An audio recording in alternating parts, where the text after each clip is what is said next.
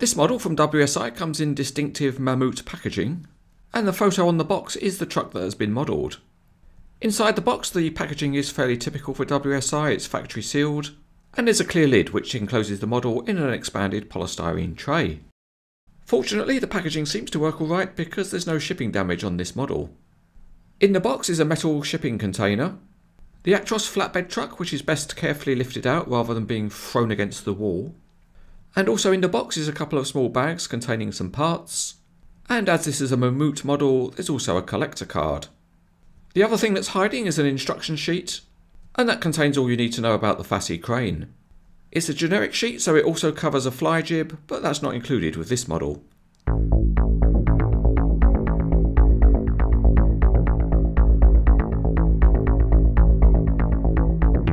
To put the model in a display pose, there's a couple of parts to fit, and one is a lifting beam for the Fassi crane, and that clips into place on top of the headboard. The other thing to add is the 20-foot shipping container.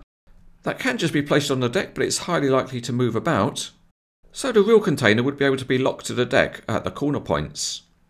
Well, the good news is WSI have produced a clever bit of modelling, and there are small plastic pins which fit into the locking points on the deck. They are very small parts, but they're not too difficult to get put in place correctly.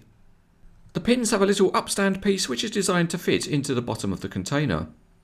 So let's go ahead and give it a try and put the container onto the deck. And the system works really well because it does hold the container locked in position and it doesn't slide about. There's another part supplied with the model, and it's a small crank handle, but it's not clear what it's for. It looks like it might be some kind of pin for the towing hitch, but there's not enough space to actually fit it. If you think you know the answer, write it down on a postcard and send it somewhere.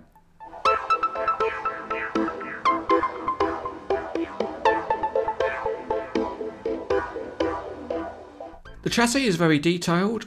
At the rear, the suspension is nicely modelled, and the gearbox is visible at the front. The lights and mirrors accurately modelled a real truck, and it has a realistic number plate. The Mammoet graphics are really sharp, and it includes a fleet number on the cab. The flatbed deck has got a plastic replica timber surface, and it's nicely detailed. The boxes under the deck and the wheels are smart, and at the rear the lights have plastic lenses. The outriggers have a very good profile with lots of tiny graphics. The pistons are smooth-sided and the pads have a nice shape. The tanks at the bottom of the Fassi are modelled well, and there's a slewing motor with a hydraulic hose. Each of the boom sections has got a realistically thin profile, and there's a metal hook at the end. There is a winch drum modelled on the boom, but it's non-functional and has tape wrapped around it. The container is a nicely modelled part because it's metal and fairly heavy. At one end, the silver door bolts have been painted really well, there's sharp graphics, and the corrugated sides have been modelled realistically.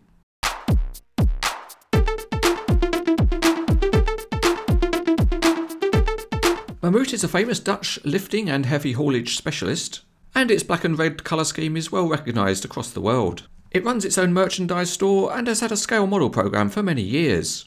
The models are produced in strictly limited editions and are very popular with collectors. Over time, it's possible to build up a whole diorama of Mammoet coloured models, and they also tend to keep their value well.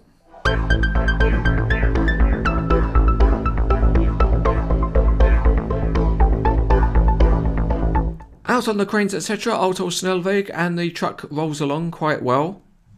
Picking it up, the rear wheels are on common axles, but they're not fixed, there's a degree of float to represent suspension. At the front, the steering is modelled realistically, but the compromise is that the range of movement is limited. But with some gentle force you can get the steering to pose reasonably well, and it will roll along. The other expected feature on the model is the tilting cab, and that lets you see the detailed engine underneath, which has got a number of differently coloured components. This cab also featured auto shut. We've arrived on site, so let's set up the Fassi loader crane.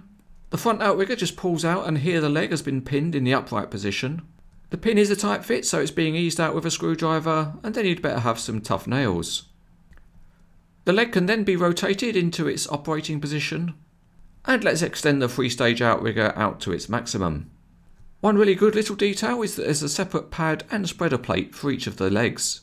They don't clip together, so you just have to position the leg into the pad. At the rear, the outriggers extend in just the same way, and you can lower the piston if you want by unscrewing it. For the rear legs, there's a slightly differently shaped pad to use. Once all the stabilisers are out, the Fassi crane can be unfolded. The hydraulic rams which control the unfolding are stiff, which is good, but they're also a little bit stiff and jerky. Once the boom is unfolded a bit, you can rotate it, and fortunately that's quite a bit smoother. The telescopic part of the boom is made up of a number of separate sections. They are made of thin wall metal, and extending them is easy because they're really well engineered.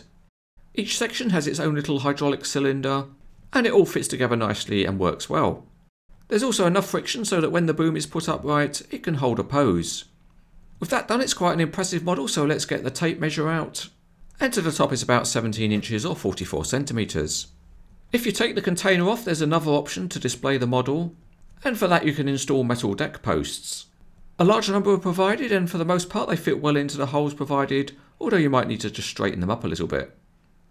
Once that's done, you can then put some alternative loads on.